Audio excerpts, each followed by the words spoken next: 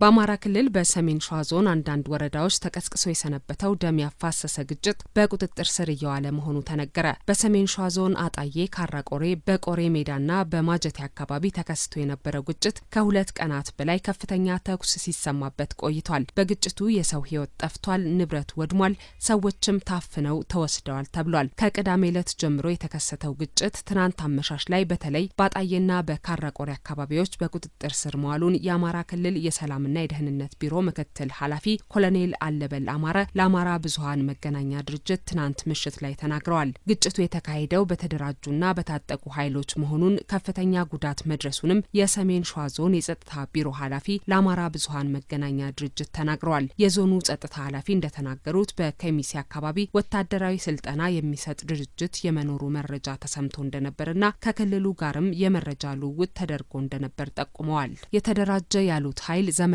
መሳሪያዎችን መታጠቁም ተሰምቷል። በግጭቱም እስከ ትናንት ምሽት 12 ሰዓት ድረስ 9 ሰዎች መሞታቸው፣ 3 ሰዎች ታፍነው መወሰዳቸውና ንብረት መዘረፉን የአማራ ብዙሃን መገናኛ ድርጅት ከአካባቢው ያገኘውን መረጃ ጠቅሶ ዘግቧል። የካራቆሬና ያጣዬ ነዋሪዎች ለአማራ ብዙሃን መገናኛ ድርጅት በስልክ እንደተናገሩት ከሆነ ተኩሱ ከፍተኛ መሆኑን በአካባቢውም የተደራጀ ነው የተባለውን አጥቂ ኃይል ለመቋቋም የክልሉ ጸጥታ ኃይል ከአቅሙ በላይ እንደሆነበትና ጥይትም አልቆበት እንደነበር ተናግረዋል። ከዞኑ የጸጥታ ኃይል አቅም በላይ የሆነውን ግጭት ከክልሉና ከፌደራል ተጨማሪ ኃይል በፍጥነት አለመላኩ ችግሩን እንዳባባሰው ነዋሪዎቹ ተናግረዋል። ግጭቱ በተነሳበት አካባቢ መድረሳቸውን ትናንት ምሽት የተናገሩት ኮሎኔል አለበል በአካባቢው ጸጥታውን ማረጋጋት እንደተቻለ ከአካባቢው ሽማግሌዎች ጋርም ተቀናጅቶ ሰላሙን ለመመለስ እየተሰራ መሆኑን ተናግረዋል። ግጭቱን አስመልክቶ የተሰማቸውን ሐዘንና የአካባቢውን ሰላም ለመመለስ ጥረት እየተደረገ መሆኑን የክልሉ ርዕሰ መስተዳድር አምባቸው መኮንን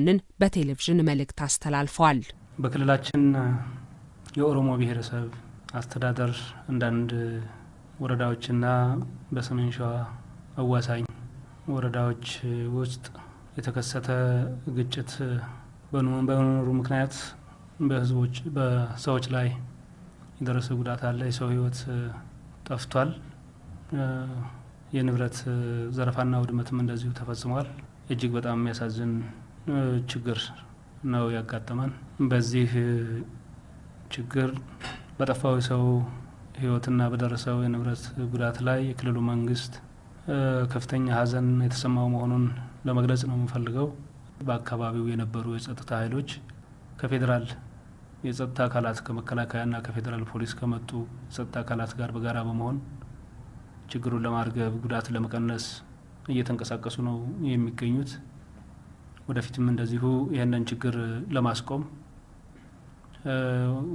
አካባቢው ወደ ነበረበት ሰላም እንዲመለስ ህዝቡም ወደ ቀድሞ ሰላሙና መልካም ኑሮው እንዲመለስ የጠንካራ የሰላም ማስከበርና የጸጥታ ስራዎች በፌደራልና በክልል የጸጥታ አካላት የጋራ ጥረት የሚሰራ ይሆናል።